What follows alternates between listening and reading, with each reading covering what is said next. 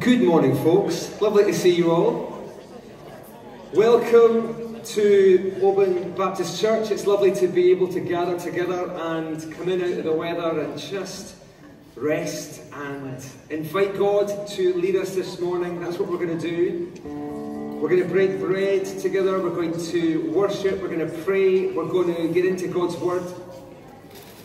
And we're going to create room for a bit of storytelling. Who loves a good story? Who loves a good story? Who's got memories of being told a fantastic story full of adventure? An adventure story. 3 of us. Good. Well, the rest of you can just take a deep breath and we'll plough on through.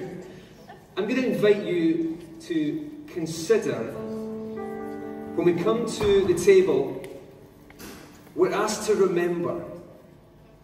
And so, what do we remember about our adventure with Jesus? Do you have a moment, a memory, looking back on? So just plant that seed as we get into that. But let's pray and worship this morning. One familiar song to start, one somewhat recent song from Matthew and Becky Anderson's friends, from Duncan and Shona Cullens, based on Psalm 46. But let's start with a prayer, then we're going to sing Great is the Lord.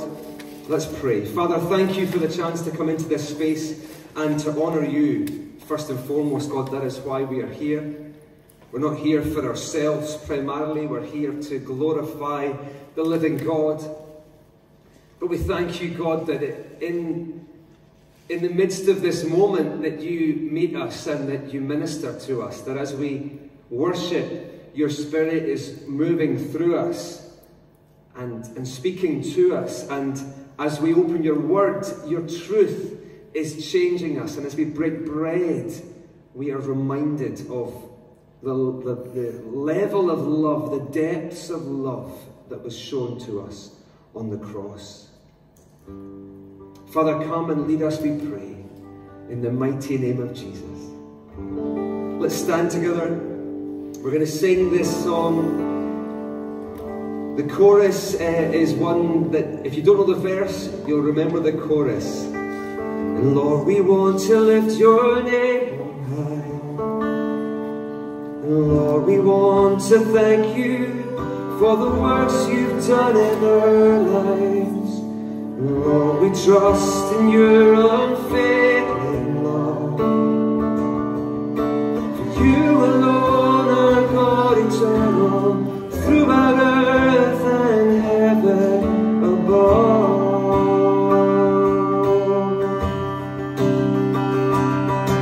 Great is the Lord and most worthy of praise.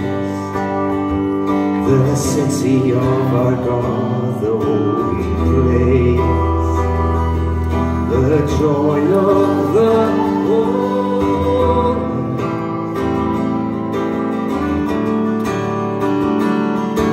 Great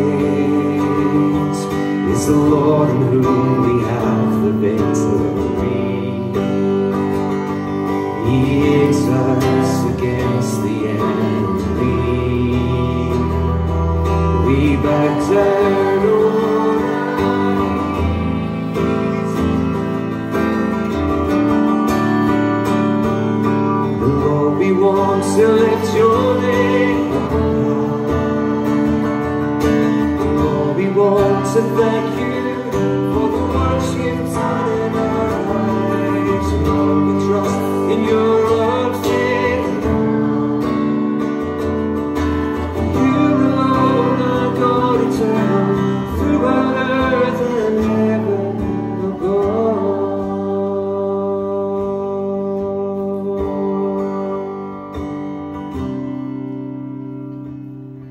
Let's just reflect on the words that we're singing, and let's just personalize it for a minute as we do so in prayer. Let's just have the chorus words up, and let's just rest and read them. And let's just, as we read them within ourselves, let's just give thanks to God for, first and foremost, for who He is, That we don't have to rely on the very best that we can manage, or the very best that humanity can muster, but that we have a God in heaven, that we can lift his name up because he is greater than all. And then we think about what he's done for us personally. We want to thank you for the works you've done in our lives as we come to the table and as we remember the God of heaven, the living God, who is very personal to us. What has he done in your life? And if you're struggling to think of something and because you're so focused on something that you want to see change, then you can give thanks that God is the God of heaven who can bring about that change. And the invitation to trust. We all know love in our lives, but there is one who is perfect love, that is unfailing love. And so this morning we can come and we can fix our eyes on that and remember that everything around us that is love is a reflection, an imperfect reflection of the perfect love. And so God, we thank you that you can inspire us to love better, and that in the midst of that we can fix our eyes on the perfect love. And then the promise of eternity that is found only in God through Christ Jesus, that you are God eternal, only you.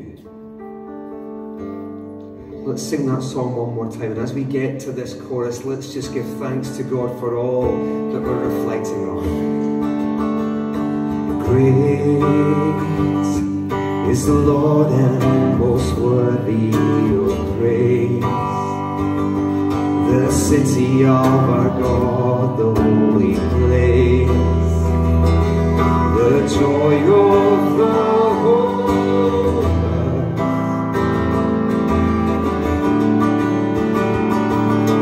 Great is the Lord in whom we have the victory.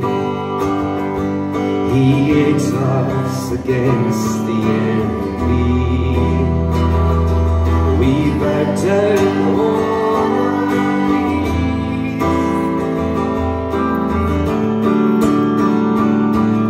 And Lord, we want to lift your name on high. And Lord, we want to thank you for the works you've done in our life. You're unfaithful. You alone are God eternal, throughout earth and heaven above. Yeah, Father, we just give you praise this morning. We're not here, God, just to go through the routine of church, but we're here to give thanks to the living God who is making a difference in our lives,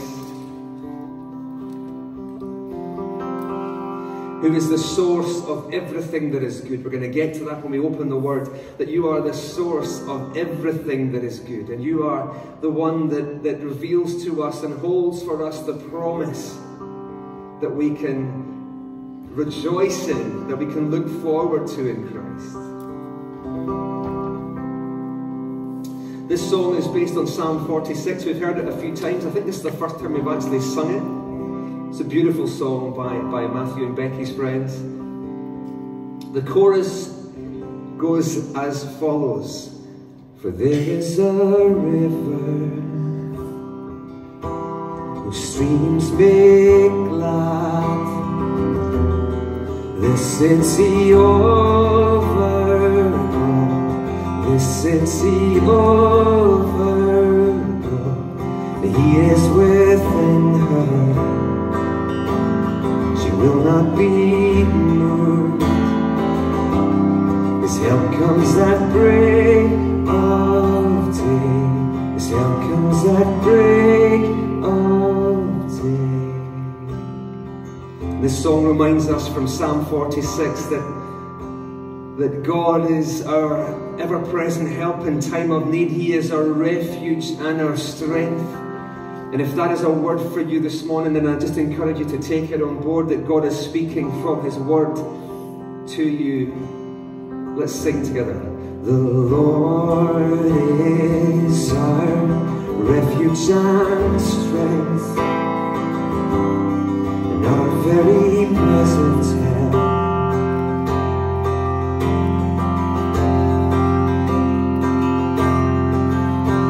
We will not fear though the earth give way, and mountains fall into the heart of the sea.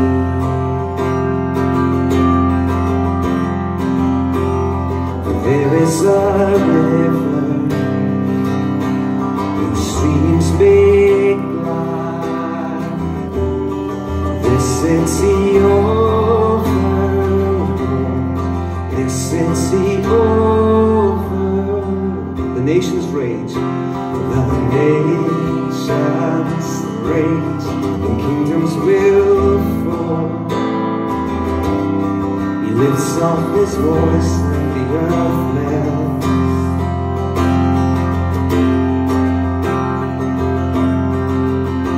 So come behold the work of His hand. Silences wars and brings peace to all.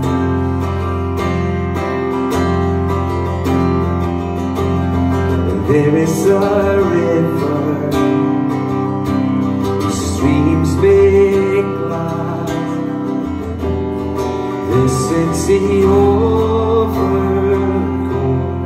this city overcome. He is within her, will not be moved. His help comes at break of day. His help comes at break of day. Be still and know that He is God. He will be exalted. Be still and know that He is God. He will be exalted, be still, and know that He is God. He will be exalted, be still, and know that He is God. There is a river whose streams make glad this city overcome, this city overcome. He is within her, she will not be moved. His help comes at break of day. His help comes at break of day. Father, we thank You for the promise that You are a refuge and strength, that there is a place we can go to find that place of peace, that place of renewal, of encouragement, of hope. Psalm 46 paints the picture of the city of God, and we thank You, God, that actually, as Jesus said, there will come a day where you won't worship God on this particular hill, but actually will worship God in spirit and in truth, and therefore we will find that refuge and strength wherever we are because of the Spirit of God. So thank You, Father, that even this morning in this thoroughly secular space through the week, we can bring something of the kingdom of God and of heaven into it and find Your refuge and strength. In Jesus' mighty name, amen. Well, who loves the Bake Off? Who's been watching the Bake Off? Who's come across the Australian Bake Off? A couple of you, which I think, yeah, we've been enjoying more. It seems to be more about the baking, which has been great. And but it's fantastic to see people creating something out of a whole range of different ingredients. And so this morning we're going to have our very own bake-off in church. Who's up for watching that? Who's up for that? So I'm going to invite Amy Rose to come forward this morning. We've got a picture actually, Isaac, that is going to just give us a bit of a taste for what's to come. See what I did? So we've got a mixing bowl, which looks a little bit medicinal, but it is a mixing bowl, I promise, and that's all it's ever been used for. Let's just make that clear. So I'm going to put that on the floor, because the more important thing is coming. We need a whole range of things to create. And so I want to invite you just to shout out, what do you think we would need to create a cake? A cake. So go for it, yeah, go for it at the back.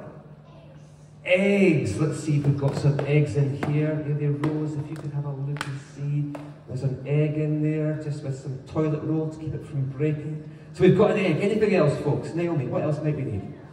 Sugar. Sugar. We've got some sugar. There we go. Anything else? Flour. We have got gluten-free flour. Try and say that 3 times really fast. Go. Gluten-free flour. No, I can't do it. Okay, gluten-free flour. There we go. We'll just try it. No, that's a bad idea. Anything else? So we've got eggs, sugar, flour. David. Oh, we don't have any chocolate, David, sorry. But kindred spirits, there we are. You've got my heart on that. Butter. Let's try it. Let's see how good you are. Okay, just balance in there. Let's see. If the flour would have been disastrous, but you're doing well. Well done, love. Okay, yes, go for it. Milk. We don't have milk, and that was a question that I asked. And apparently, listen, if I'm wrong, it's okay. It's only butter, not spilt milk. Bethany, say today, hi, love. You came to help. Oh, thank you, darling. There you are. Right, so apparently you don't have to have milk. I'm looking at, listen, hey. Sodium, we haven't got any bicarb, no. What else we need? We need something to mix it with. Some kind of implement, I'm going to say weapon, to mix it with. So Bethany, can I ask for your help? Could you hold this for me, please, love? If I take that. What we're going to do is we're going to pour everything into this bowl. You ready? So, how many spoonfuls of sugar will we put in, do you think? Who's got a sweet tooth? Naomi, what do you think? 2. So Ellie Rose, hold that. Bethany, you hold the bowl. Ellie, hold the sugar. I'm going to put 2 of these in. We'll apologise to the janitor afterwards. Okay, 1. Thank you. 2, there we go. Thanks very much, that's great. Okay, and then the butter. Where's the butter? I've got the butter. How much butter? Just a dollop? All of it. Thank you. So let's get it right in there. Oh, and it's stuck to the lid. There we are. So if you would do the honours of that, thank you. Got a right good dollop in there. Nice. Good. Is that a baking term? Dollop? Is now. Great. So we've got sugar, we've got the butter. I'm going to totally destroy the gluten-free flour because I'm going to put the spoon with the butter in the gluten-free flour. But hey, listen, we're baking. Baking's a messy thing. What do you think? How many spoonfuls of gluten-free flour? Same as the sugar. We're learning something, folks. Who came to church to learn? Woo! Here we go. 1. That's a big one. Cups that's going. Thank you. Right, you hold that, love. Okay, and the last thing is the egg. Half of that. No worries. Listen, hey, come on. We can do all things. We're experts. You hold that. Okay, go over there.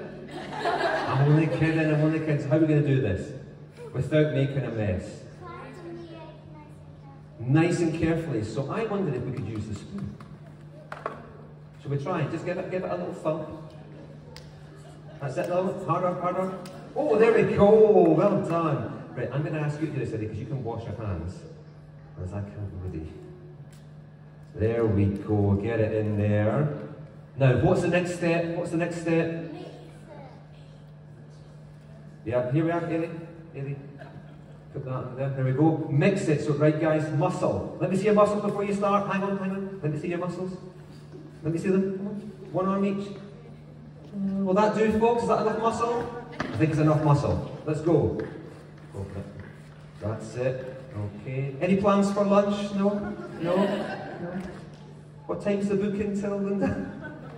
There we go. Oh, that was okay. That's it. You're good at this, guys. Okay. Well done. It looks what? It looks disgusting. It doesn't look pleasant so far. So we've got sugar, eggs, flour, and butter.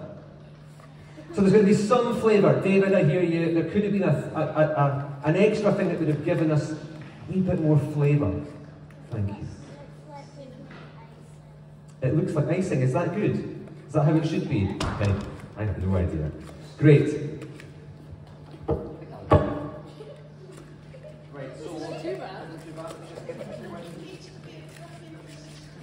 What consistency?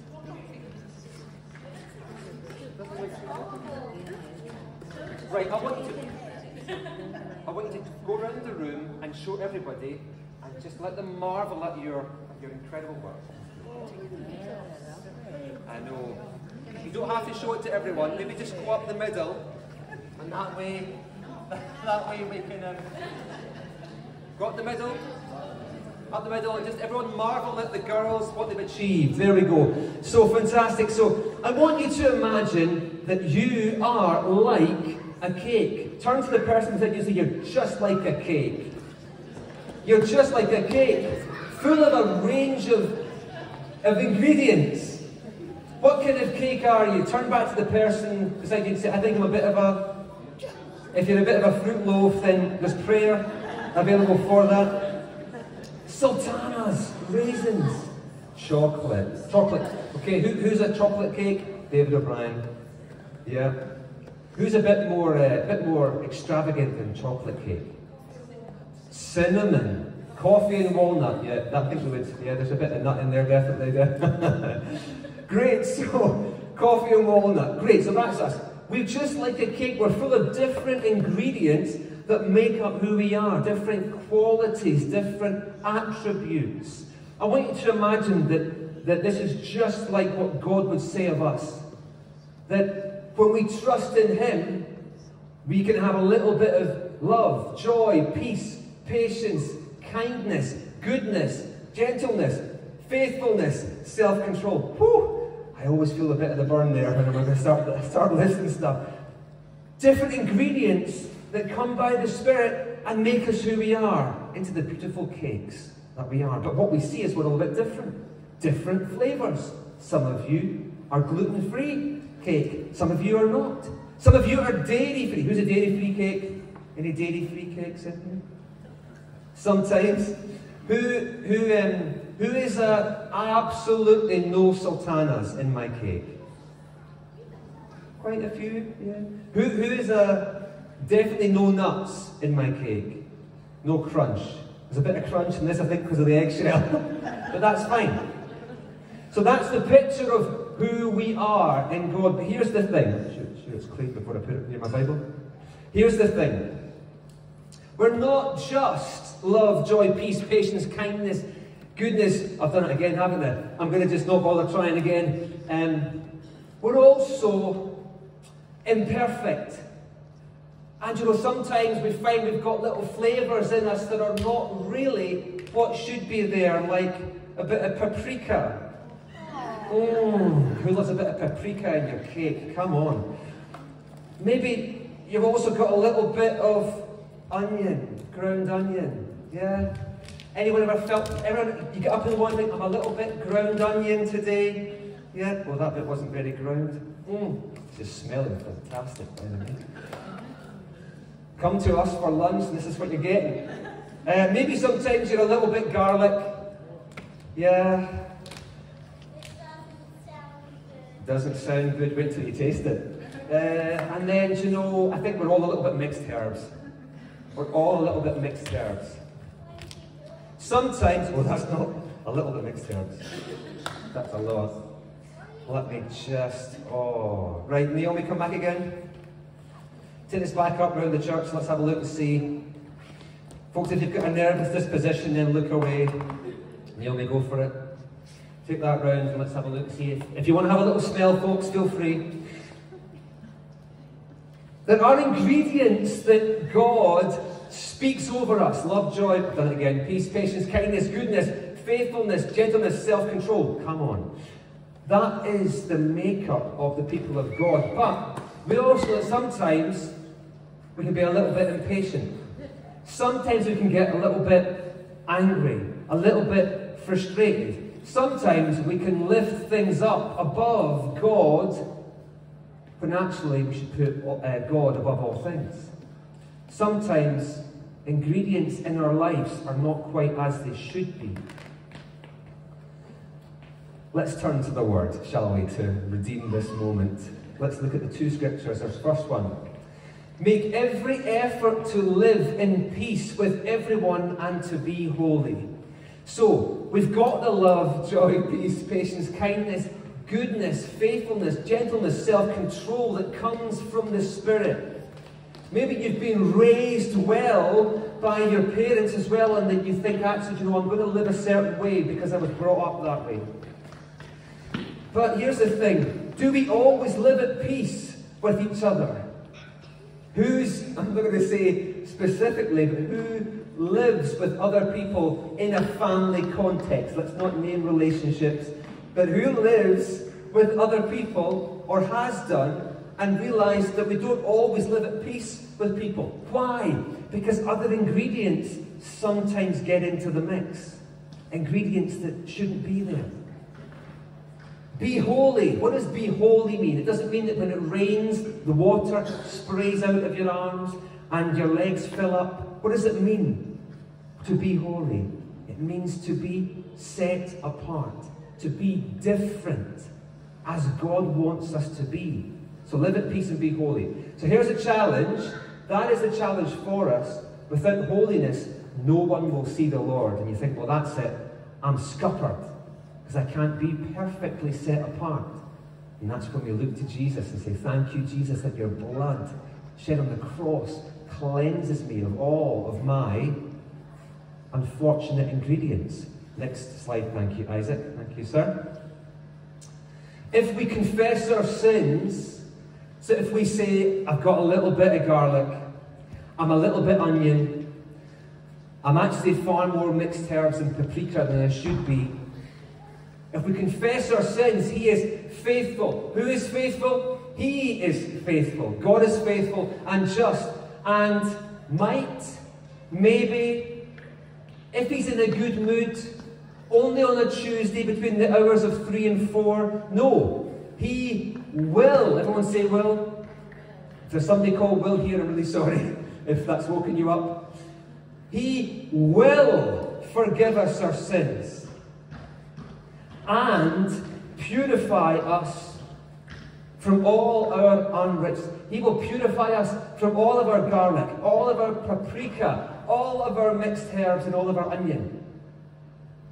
That is the goodness of God. Now, you might think, Stuart, it's part of who I am. I feel like it's just mixed up in this mixture of who I am. And you think, Stuart, how are you going to get the mixed herbs, the paprika, and the onion, and the garlic? Thank you. How are we going to get that out of this? How do we get it out of there? Caden, can you come and try and get that out? Come and try and get it out. I'll give you the spoon here. Come and try and get it all out. Do you think you're going to manage? Try and get it all out. No? That bit there? We're going to need a bigger spoon. That is going to be the phrase for next year, I think. It's not our scripture for the year, it's our phrase for the year. We're going to need a bigger spoon. It seems impossible, doesn't it, Caden? It seems impossible because it seems like it's mixed up and it's part of who we are. Thank you, Caden. Well done. Can we, in our own minds, understand how God can change us and make us new? No, we can't understand it. It looks impossible. But we turn to the Word of God and the promise that in Jesus, He can do it. He can make us new. He can change us and transform us. And so, folks, that's a word for all of us, for myself as well. If you feel like, Lord, remove the garlic from my nature. Now, of course, garlic is good, onion is good, paprika is really good. Mixed herbs at times are fantastic. But beyond the illustration, Father, there's bits of me, my nature, my character that needs to change still. Help me. Who can relate to that? Am I just putting my hand up here? Anybody else? Thank you, folks, for your honesty. We don't have to understand how He's going to do it. We just have to trust that He can, and trust that when we ask Him, He will. Amen? Praise God. Let's pray. Father, thank you that did not create an absolute disaster at our feet for the janitor's sake.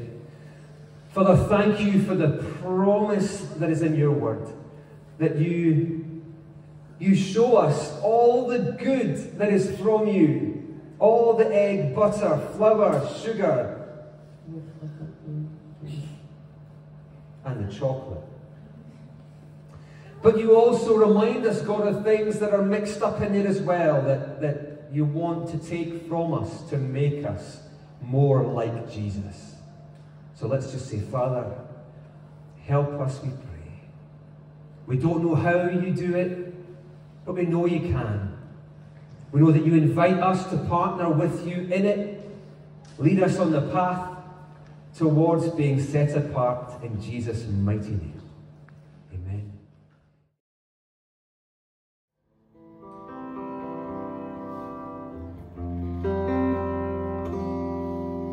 Let's just rest for the next 5 minutes and just concentrate once again on the goodness of God found in Jesus Christ.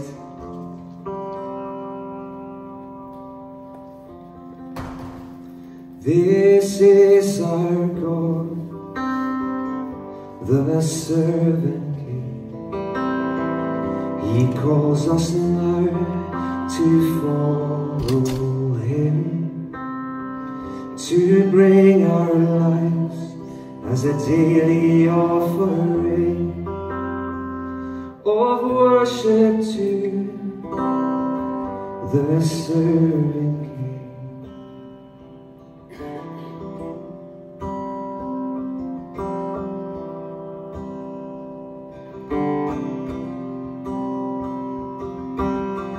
From him you came helpless babe,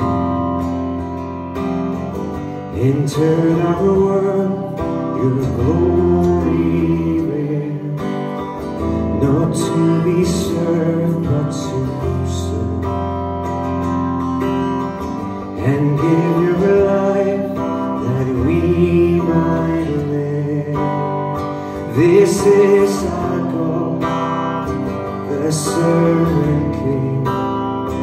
He calls us now to follow Him, to bring our lives as a daily offering of worship to the servant King.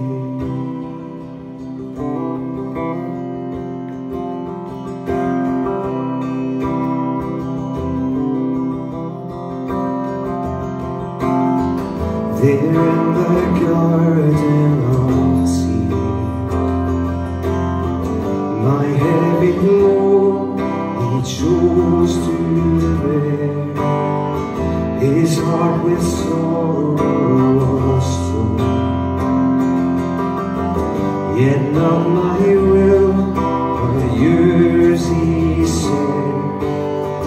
This is our God, the servant King.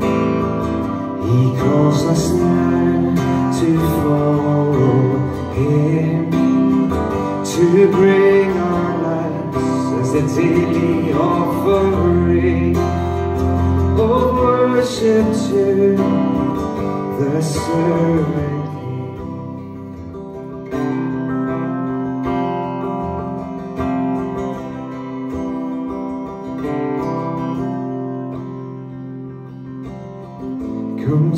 his hands and his feet, the scars that speak of sacrifice, hands that flung stars into space, to glorious surrender. This is our God, the servant King.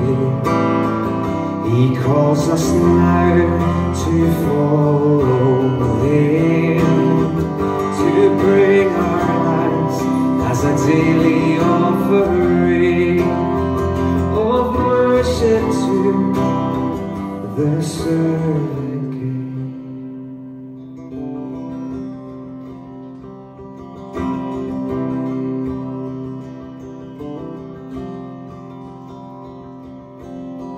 So let us learn how to serve, and in our lives enthrone Him, each other's needs to prefer. For it is Christ we're serving. This is our God.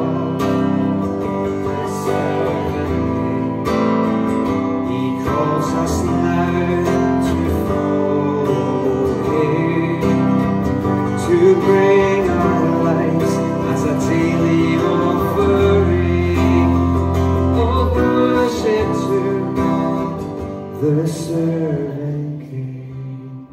This is our God, the servant King. He calls us now to follow Him, to bring our lives as a daily offering of worship to the servant King.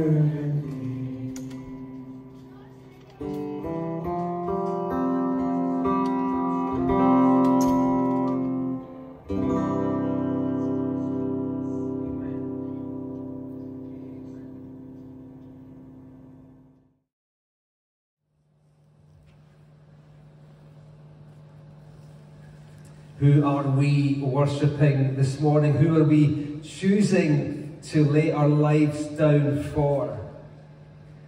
Revelation 1, verse 17. John has an encounter with this servant king who is now enthroned on high. When I saw him, I fell at his feet like a dead man. He laid his right hand on me and said, "Don't be afraid. I am the first and the last and the living one. I was dead, but look, I am alive forever and ever, and I hold the keys of death and Hades." Who are we following this morning?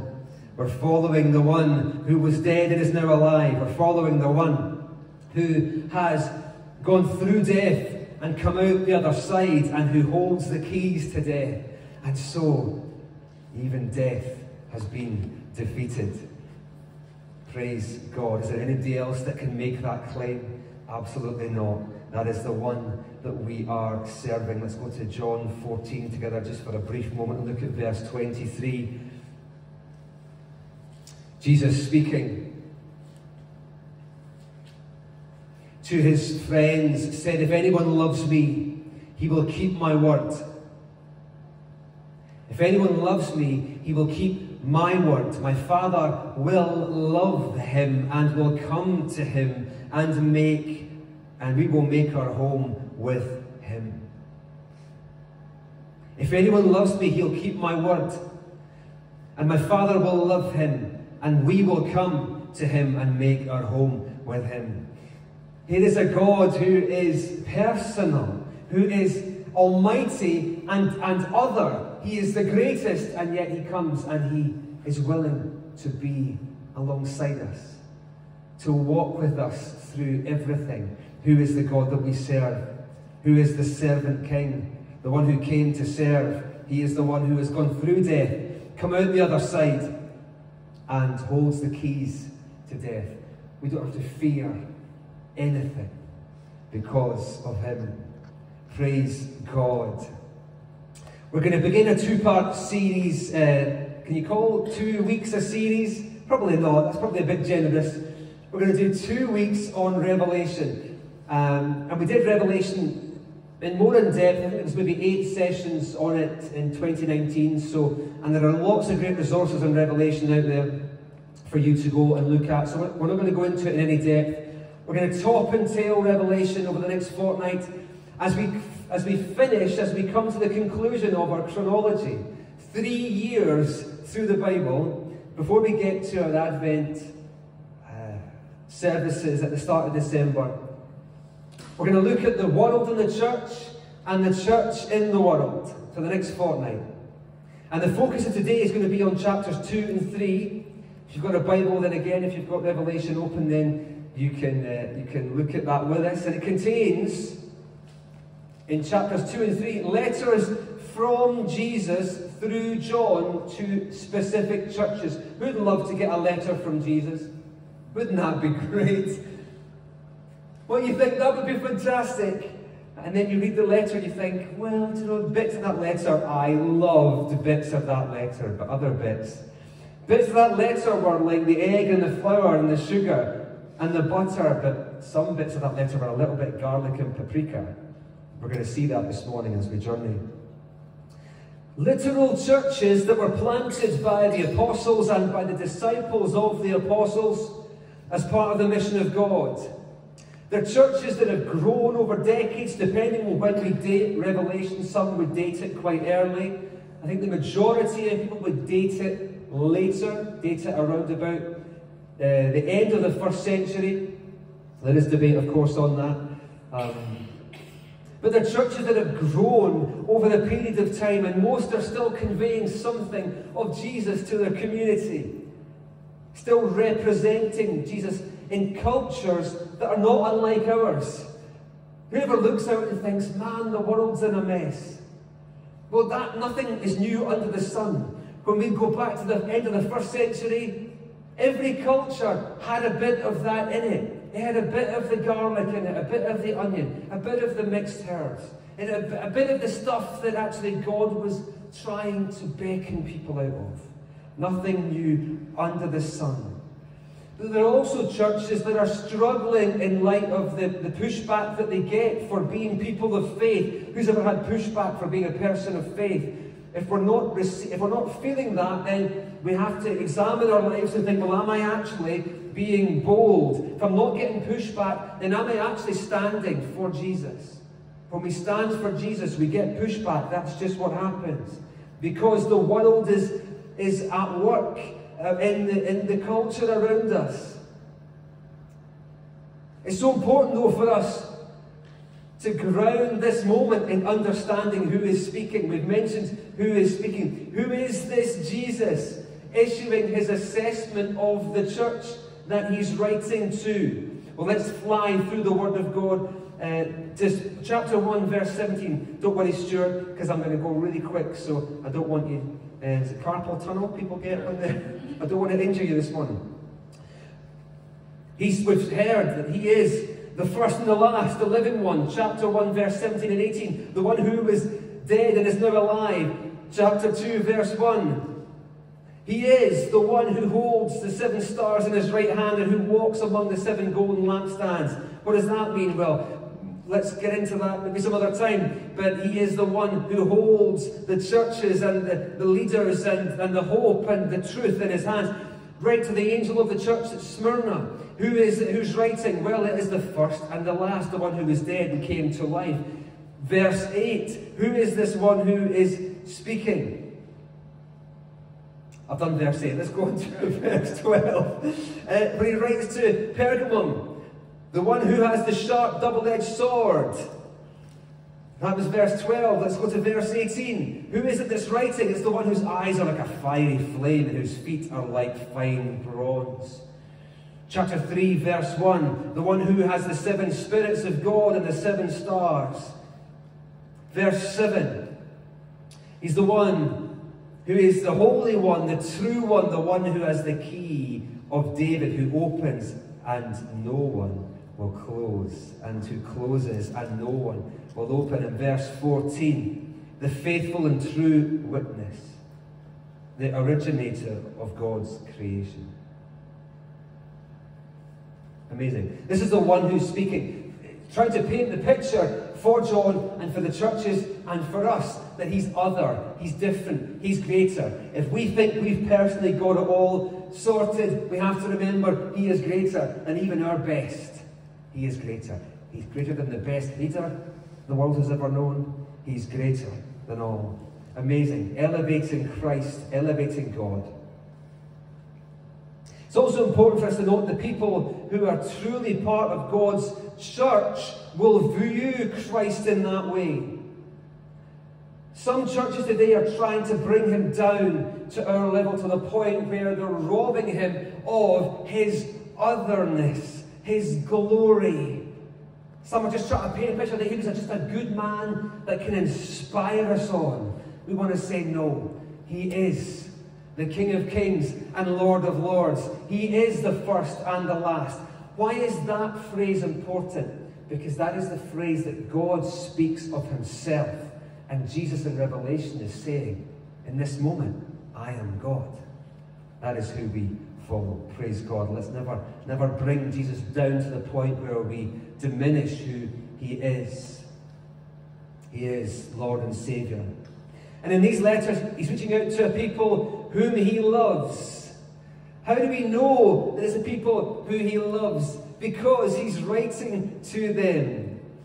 If you really don't like someone, do you write to them with the words of love and encouragement? Probably not. Do you care enough to actually address the things that are going on in their lives? Probably not. How do we know he loves them? Because he says, let anyone who has ears to hear listen to what the Spirit says to the church. If you love someone, you will speak out of your love if they're walking away, if they're on the wrong path. If you love them, you'll speak. And Jesus loves his people. It's like he's saying, please, please listen, please hear. That longing of God. He's also speaking to a people who have been commissioned out into the world, into a system and a set of beliefs that are contrary to God's way. He knows what the world's like because he created it. He knows all things. And also, importantly, he's walked the path that you and I walk. So he knows what it's like. This is a Jesus that we can connect with, that we can have relationship with. He gets it. Whatever you're going through this morning, he gets it. He understands. A people called to go. A people called to be different, to be set apart, to be holy. And a people called not to conform to the world, but to be, phrases like salt and light. To bring to the world what it needs, and that is Jesus, and to change the world through the gospel. That is, through the teachings of Christ, through the truth of Christ, and importantly, through the power of God's kingdom. You carry that when you leave your house. How exciting is that? You're not just George. You're not just George, but you are George, who knows the truth of Christ and who carries the power of God's kingdom wherever you go. Maybe you're not George, don't panic, whatever your name is. But you get me. You aren't just yourself, the substance of you. You are more because of Christ. Isn't that an exciting thought? But also, it places a challenge upon us. So he's speaking to the people that he's called, commissioned, he's empowered, that he loves. He's also speaking from a place of being the perfect voice, the perfect one to assess, the perfect one to make righteous judgments, and the person who has the right to speak. What does he say? Well, we've got slides to show. It should be a Revelation keynote there. He speaks to 7 churches. We won't, for time's sake, go through each church, but let's just scroll through. We're going to look. Each church is given things they're doing well. This is kind of like primary school. 2 stars and a wish. Not every church gets the 2 stars, and they all get the wish. A wish of some kind. Some get more than 2 stars. Some get a lot of encouragement. Some not as much.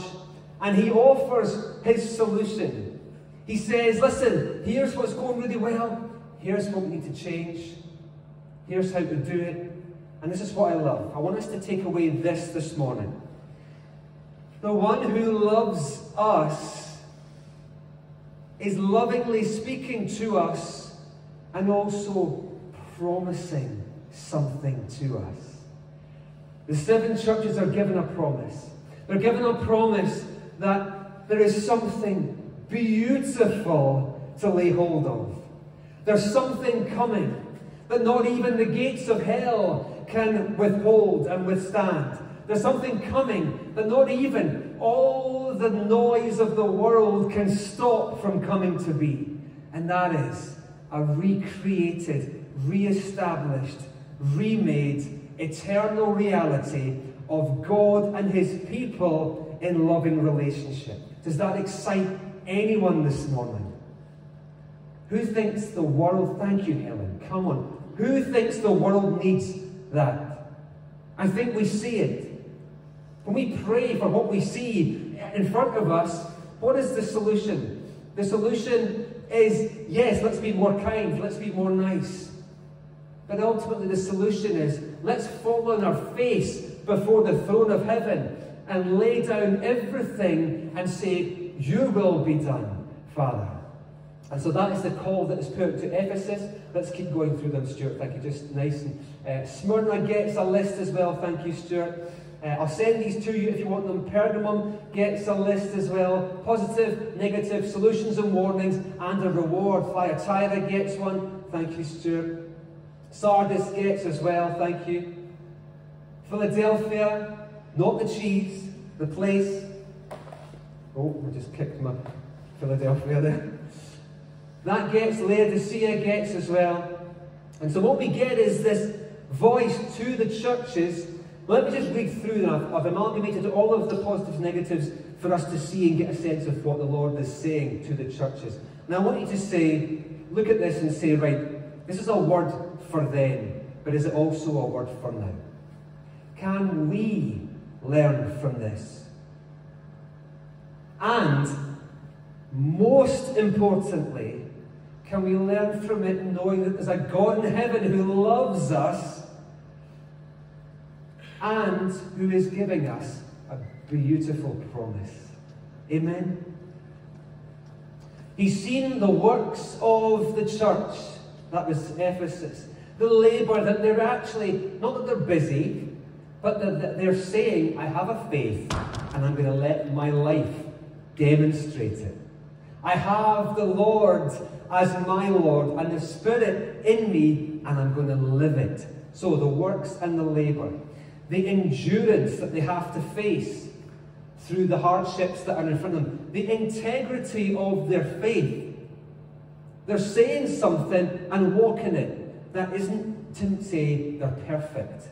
Nobody is perfect, but there's an integrity in their faith. That, I love this, that they are willingly tested their leaders. They haven't just thought, you know, see when that guy gets up or that girl gets up and they speak, it's so entertaining. I love it. They make me laugh. I leave church on a Sunday morning thinking, man, that was fun. Whoa, that was great. Or, that was really political. And that really ministered to my political persuasion. No, Jesus is saying to the churches, and to one church in particular, you have tested your leaders. You've weighed them against the truth. And you have found some of them to be wanting, and you have told them to step aside. Is every church leader perfect? No. Have we seen church leaders fall short? Do I fall short?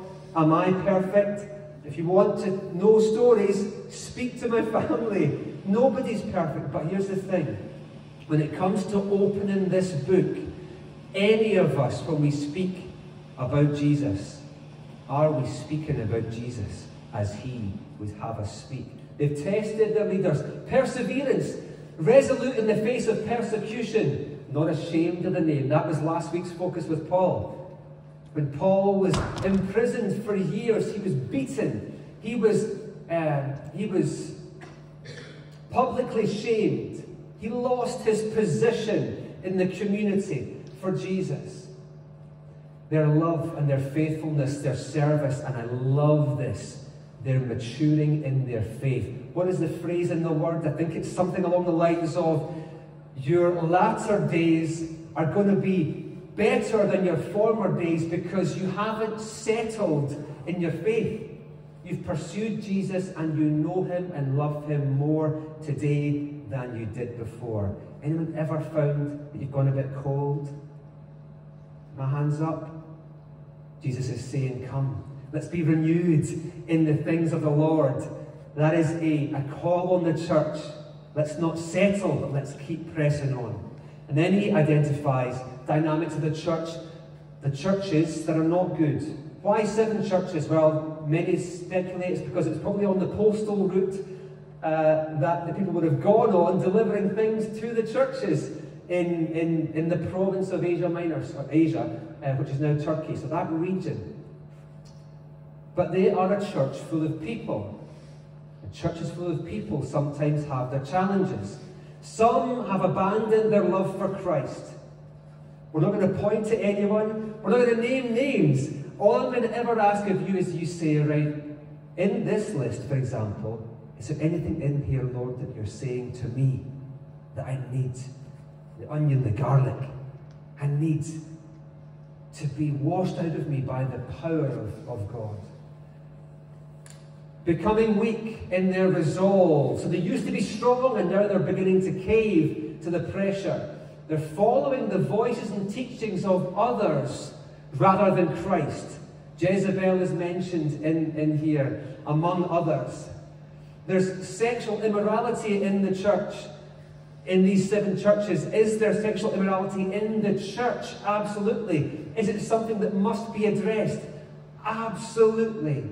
We mentioned that in the kingdom ethics, that there is a sexual ethic for the church that God wants, and the call is on us to raise our standard to that. Idolatry, following after other gods, tolerating sin and sinful teaching, becoming dead to Christ, blended with culture and being lukewarm. Now, we're not going to labour on that, but I think we would say that when we look out at the Big C Church, and even when we look in at ourselves, we could say, have we got room to grow? Have we got to receive the challenge of transformation?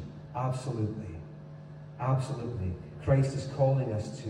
What is the solution? It's simple. Who loves simple? I love simple.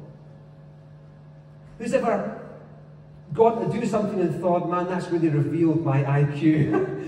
Who loves the simple? I love simple. Repent. Just let's be honest with ourselves. As a church, let's be honest. If we start to get lukewarm, let's be honest and deal with it. Let's return to what we have been originally taught. And as we open our Bibles, we see. What is the danger of just saying, I'm actually happy where I am? I see dynamics of that, but actually I don't care enough to change. Jesus speaks to the churches of a coming judgment.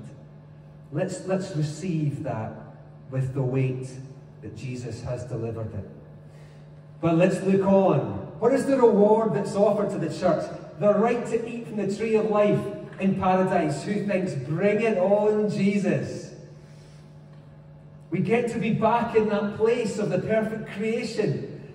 Back to the start with Genesis, where they're walking in the garden in the cool of the day with the Lord. We receive the crown of life. Hidden manna and a new name. I love the pictures. This beautiful picture of getting the sustenance that we need. the manna in the desert, a new name, that sense of new life, and of being seen by the God of heaven. Authority over the nations, dressed in white and granted eternal life, a people of renown and honour in the New Jerusalem. That is the promise for the churches. Now, will we get everything right all the time? Absolutely not, because we're people. But can we pursue Christ and be honest when we fall short? Yes. There's so much to say if I want to get to communion. But let me just close the word with this. What would Jesus say to us? What would he say to us? What would he say to us individually and corporately? And let's maybe flip that as well and say, what do we want him to say of us? Not for our sake, but that we could glorify him more. What do we want to receive from Christ? Remember, this is a God who loves us, who laid down his life for us, who saw fit to tell John, write these words, so that Stuart on the 17th, 19th, my watch date is now too small for me to read without my glasses. Oh Lord. On the 19th of November, he saw fit, Jesus, to get John to write it so that in part Stuart on the 19th of November 2023 would proclaim something of it to remind us that he loves us and that there is something beautiful ahead for us. Amen. Take time, if you have time this week, just to read these letters to the churches. They're beautiful, they're sobering, they're encouraging. Praise God.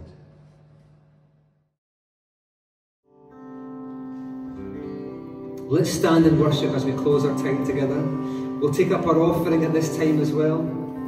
If you are giving directly to the church, we want to just say thank you so much for your generosity as we seek to serve each other and our community in Jesus' name.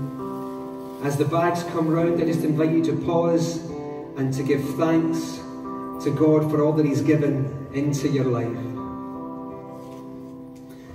Let the King of my heart be the mountain where I run, the fountain I drink from, oh, he is my song. Let the King of my heart be the shadow where I hide, the ransom for my life, oh, he is my song. You are good, you are good, you are so, so good. You are good, you are good, you are so, so good. Let the King of my heart be the wind inside my sails, the anchor in the waves, oh, he is my soul. Let the King of my heart be the fire inside my veins, the anchor of my days, oh, he is my song. You are good, you are good, you are so good. You are good, you are good, you are so, so good. You're never gonna let me down, no. You're never gonna let me down, no. You're never gonna let me down, no. You're never gonna let me down. Let the King of my heart be the mountain where I run, the fountain I drink from, oh, he is my song. Let the King of my heart be the shadow where I hide, the ransom for my life,